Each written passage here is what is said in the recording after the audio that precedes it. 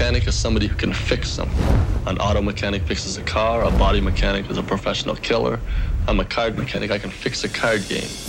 Ace of cards, Richard Turner. He can do things with cards no one else can do. He's a trickster. He is demonstrating the moves used by cheaters, the most difficult things you can do with a deck of cards. I represent why you should never play cards with strangers. When I saw Richard Turner perform, I was in the presence of greatness. About halfway through the show, you can see different members of the audience realize it. This guy can't see.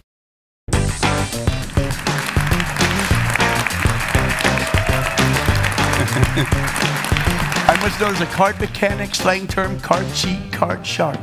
I'm going to demonstrate how many ways I can take your money at the card table while sharing what it takes to become world class when you can't see and you have to block with your face. Laura, tell everybody your name. I'm Laura. There we have it. Now, back in the days of the Old West, there were cheaters everywhere. And the rule of the day was if they couldn't see it, it wasn't considered cheating. If they did see it, they had the right to kill you. So you were either good or good and dead. When you play poker, blackjack, bridge, whatever the game, you want to make sure your cards are evenly mixed. Here's a deck for Laura and a deck for me. So Laura, just give your deck some cuts. Just simple cuts, any way you like. Alternate the cut. Give it a flying three-way. Okay. Now you have to shuffle them. Break them nice in half, 26, 26. Okay. Lace them up nice and even. Okay, do it again, nice and even. Okay, and give it a cut, just a box cut, strip cut. Break it again, lace them up, nice and even. Okay, now give it a straight cut, and give it one more, finish it off with one more cut. Got it? All right, the cards should be pretty evenly mixed. Hold your cards in your hand off the table. Let's just take a peek and see if the deck looks pretty evenly mixed. Do we have all the aces?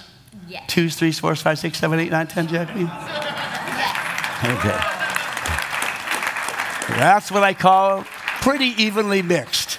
We're going to give the deck a casino wash, just so the people that have those funny cards, they would be destroyed. All right, and we will pass this deck over to Kathy. Just shuffle them up and just set them aside when you're done. They're all face down, yes? Yes, they are. Shuffle them up, have them ready to go. This deck's ready, yes? Yes. Pass them over. How many have ever played cards, have heard of wild cards? Like deuces are wild, baseball have multiple wild cards. Other games, they'll just cut the deck and that will be the wild card for the night. Laura, cut off half the deck. Got it? Yeah. And to make it random, just say any random number. 6. 1, 2, 3, 4, 5, 6. What's that card out loud? It's the Queen of Hearts. So the queens are the wild card.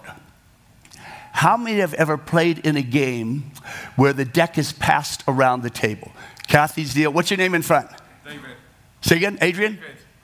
David. David. And next to David? Pete. Pete, David and Pete, and Laura. So the deck goes around the table. It's now my deal. She handed me a shuffled deck. Now I have many ways to do this. I'll do it my favorite way. Just through the act of shuffling, I'm going to try to find some good cards I can pitch to my partner. Then they have what's called a random cut, and we'll give it one more little shuffle. Now, I'll show you how fast the deck can be uncut. What is that card? The 9 of Hearts. The 9 is on top. The deck is cut, and the deck is no longer cut. Watch again. The deck is cut. The deck is no longer cut. So I'm showing you. I'm not trying to fool you. I'm telling you. How many have ever played Texas Hold'em? Say yes. Yes. In Hold'em, they have what's called a cut card, a burnt card. They'll put a card face up on the bottom. Good.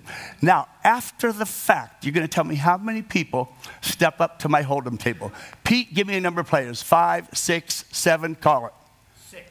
6 players. 1, 2, 3, 4, 5, 6. 1, 2, 3, 4, 5, 6. Burn. And we always call the flop. And what are those 3 cards, Laura?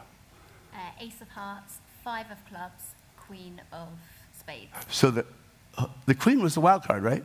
So you have a pair of aces on the table right now. Burn, turn. What's that? 8 of diamonds. 8. Burn, turn. Oh, that was hard to stop me. What's that? Queen of diamonds. So we have 3 aces on the table. Let's get rid of our burnt card off the bottom. And let's see what my partner, Kathy, has in the pocket. I think, hold on, which were your 2 cards, Kathy?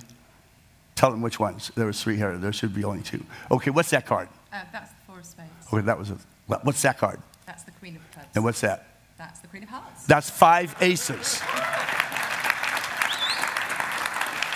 Because with the wild cards and the ace, 5 aces is the highest hand in poker when you have wild cards. But you shuffled, you cut. I took care of business for you. Give that deck a shuffle. Are they all face down? Yes, they are. Give it a quick shuffle. Set them right there when you're done. As you saw from the trailer, I see with my mind and my fingers. I'll give you a little background on my vision situation. In 1963, my sister and I, we both contracted scarlet fever. And for whatever reason, it caused us both to lose our sight. I was 9 years old when my vision started going south. During my teens and 20s, my vision was measured at 20/400, which is twice as low as what's considered legally blind. Then it all disappeared. And I have to say, well, let me ask this first. Is it okay if we're not politically correct for a few minutes? Yes. Is that okay? Can we laugh and tell some jokes? Yeah. I can't stand this new politically correct that you can't be funny anymore. And don't worry, the only one I make fun of is me. And if I decide I went too far, I'll sue myself. Sound fair?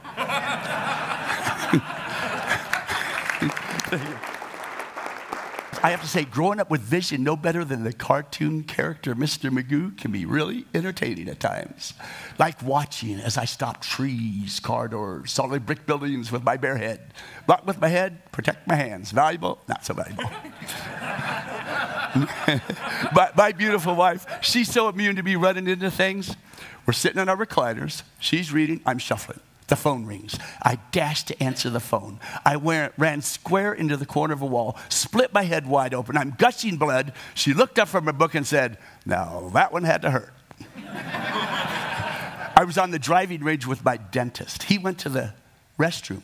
I didn't realize each time I put a ball down, I made a slight adjustment to the left. Instead of driving the balls at 12 o'clock, I was driving them at 9 o'clock right towards the pro shop. And the golf pro is down there yelling and screaming over the speaker, "Hey, you in the blue shirt!" And of course, I couldn't tell I was wearing a blue shirt. He said, "What the heck are you driving those balls over here for? Are you crazy?" I wondered who that jerk was in the blue shirt as I, bam, drove another 2-inch bullet right towards his face. When our son, Asa, was about 7 years old, we were at a restaurant. He had to use the restroom. We both sided up to a pair of urinals, and I'm being my normal goofy self, and I'm looking over and down at my little boy going, "Oh, I love to pee and get the pee out of me." When I feel this little tap on my back, voice from behind go, "Dad, I finished." That's another man you're singing to.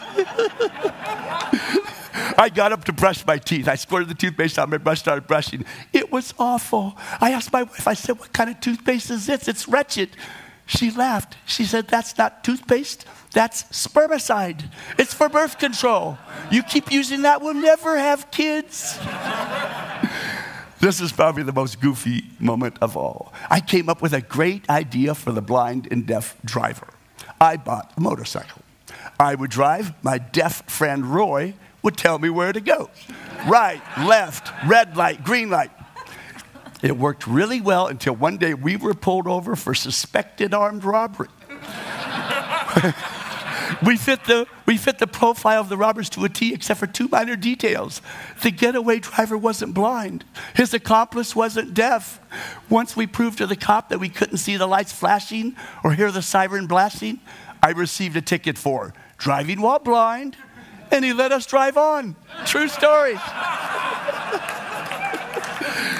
Now you know what an oddball you're listening to. This is what I've learned about life. We're all dealt different hands in life. With those hands, we make choices. A choice of mediocrity or painting a portrait of success.